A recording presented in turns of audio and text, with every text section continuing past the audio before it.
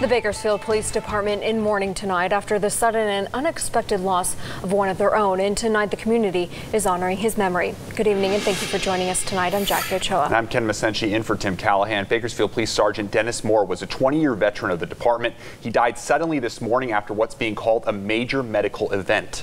And tonight 23 ABC's Natalie Tarangeli is live for us outside the Bakersfield Police Department headquarters for us tonight with more on the life of Sergeant Moore. Natalie.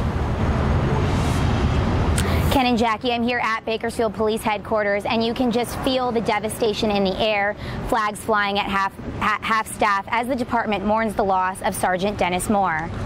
Here's what we know right now. According to Bakersfield Police, Sergeant Moore was getting ready for work this morning when he suffered what they're calling a major medical event. He was taken to a hospital where he died at 10:44 this morning.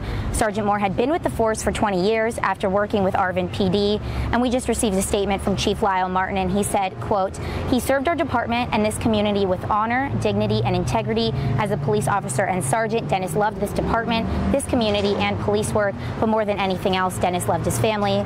Our prayers are with his family, friends, and all who loved him." And as of now, BPD has set up a phone number and email address for anyone wishing to send their condolences to the Moore family. We have that up on our website, turnto23.com. And today as well, BPD said details regarding funeral services will be released at a later time. Let's turn things over to 23 ABC's Adam Bowles, who was at a procession this afternoon honoring Sergeant Moore.